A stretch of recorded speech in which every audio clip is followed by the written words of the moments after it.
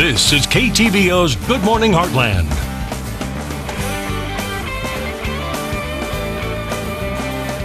To and Casey's welcome General. back. The Kirksville Academy of Self-Defense is offering a number of different classes for any age, starting from young kids to older adults. And this morning we have instructor Twyla Schuler here this morning to kind of just show us the importance of learning self-defense, being prepared in the time of need, and protecting yourself if you're out alone or maybe even with a group of people and come upon attacker. How are you doing today? Doing good. So I know that you're offering some sort of classes that can be free when you are taking some self-defense classes, and that includes jiu-jitsu as well. So let's go ahead and talk about just the importance of having self-defense and being able to do that for yourself. Okay.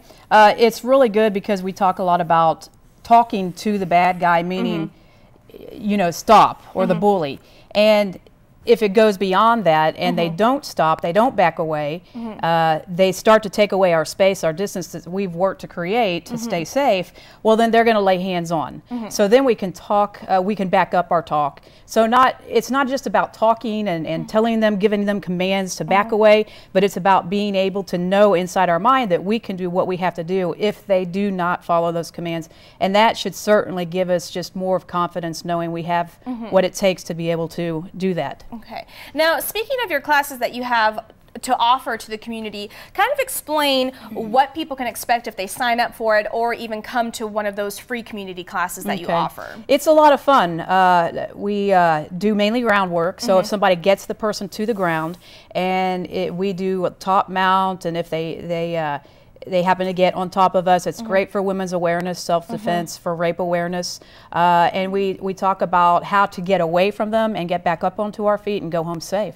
It's a lot of fun. So it's a very hands-on course. Yes. So if you're shy or you feel uncomfortable, break out of your shell is what you're trying to say. So, definitely. Okay, so we do have an attacker here that you're going to kind of demonstrate of what we should do if this were to be, you know, myself in a situation. Sure. We'll start out with, we'll just do some standing ones.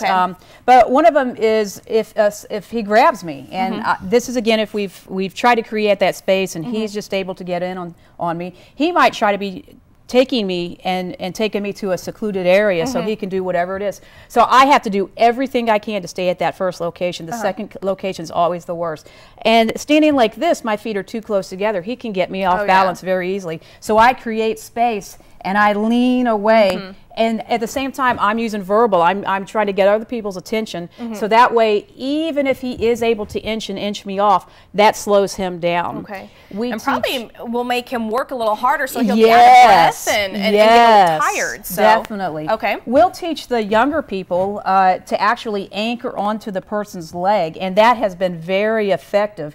And so if it's a little kid, a lot of times little kids' punches and kicks won't do anything against a guy, especially if this guy is really determined to take me to another place. So a little kid would just fall and anchor on like this, like we've seen little kids do sometimes. To their parents. And it makes it really difficult for the bad guy to carry them off. Okay. Now let's say this leaning away did not work, or I might have stumbled or whatever it is, and I come in here. Well, he might be able to grab me.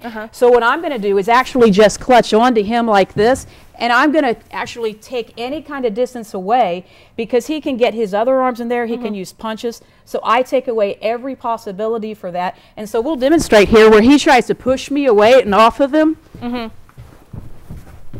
Right. Yeah, and it makes it very difficult. And all I'm doing actually is giving him a big hug and pulling him into me. Okay. And it takes a lot more of his effort, and it tires him out. And then if I'm able to create any space, then I'll frame out and get away. Okay. And finally, what's another one that we can do? We have one. This is a great one called a rear naked choke. So if you might want to get down just on your knees. You're kind of tall, so if he was to get down, or if anything like this comes, I'm going to hug him here. I place my palm in my own bicep, and I'm just going to squeeze and give him a nice little hug from the rear. Okay. Works. It works. All right, fantastic. So you have classes on different days, correct? Right, Tuesdays and Thursdays. Okay, not only do you have a website, but you have a Facebook page, Yes, and we you do. post these class times, and of course, anytime you offer anything free for the community, you do have classes that people do need to register and pay for as well, but you do offer some free courses as well. Yes. Okay, so what we'll do is we'll post everything on our website at ktvo.com, and we'll link up information with Twyla Schuler and her Academy class as well. Thank you so much for coming on, and we'll be right back. Thank you, bad guy.